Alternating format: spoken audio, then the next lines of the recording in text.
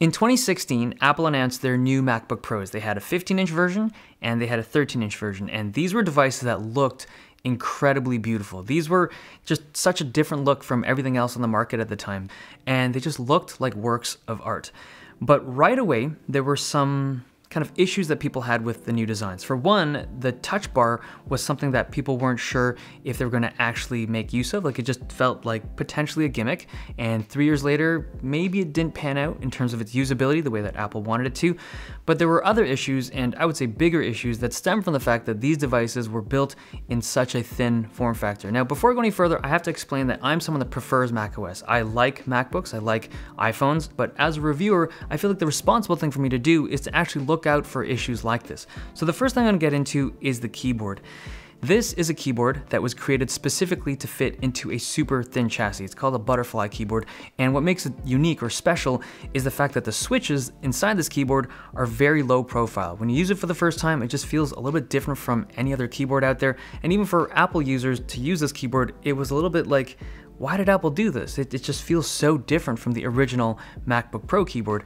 But the issue is that the durability and the long-term reliability of this butterfly mechanism is not great. There were a lot of people that had issues with these keyboards because dust or other particulate matter would get underneath the keycap and just screw things up in the switch. And in 2018, Apple addressed this a little bit, like they put a membrane underneath there, and people thought maybe this would fix things, but you can see right now there's still a lot of issues with those membraned keyboards because dust is still getting underneath them and it's causing problems. And the whole reason why this thing exists, the whole reason why people are having issues with this keyboard is because they had to fit this keyboard into something so thin. And when you compare this device to the older generation, like the 2015 MacBook Pro, it's not like it's that much smaller, right? It is noticeably smaller, but it's not like people were using that 2015 MacBook and thinking like, oh, we need a thinner laptop because this won't do. It wasn't the case, but Apple decided to make something thinner, they went for it, and these are the issues that we've had. So the other thing that comes from having such a thin device is when you make something super thin, you can't have removable components inside. The RAM being soldered on isn't anything new. Apple's been doing it for years, and other Windows laptops have been doing it for a while,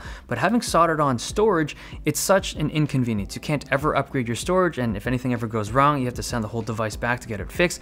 It's seriously stupid, and for what? To shave 1 or 2 millimeters off the device? It doesn't feel like it was worth it. And another issue that's popped up more recently is the display cable. So the 2016 and 2017 MacBook Pros have a pair of cables that connect the screen to the chassis, which are very thin. They're quite delicate, and over time, as people bend the screen back and forth, it can cause issues. It's something called stage lighting, where the backlight has some issues, and eventually the backlighting can fail completely. Now, Apple supposedly fixed this, or attempted to fix this, on the 2018 models, where they extended the cable a little bit, as iFixit uncovered, but they wouldn't have had to do this in the first place if they had gone with a thicker chassis. They made it super thin, so they had to run this super thin cable to make this whole thing as thin as possible. The fourth problem that came from Apple using such a thin chassis were thermal issues, and this is something that only affects people that use their devices really aggressively, but on the 15-inch MacBook Pro, like I demonstrated earlier this year, or in 2018, it just can't cool the really powerful CPUs. And this is literally the thinnest laptop in the world that has a Core i9. It's super thin,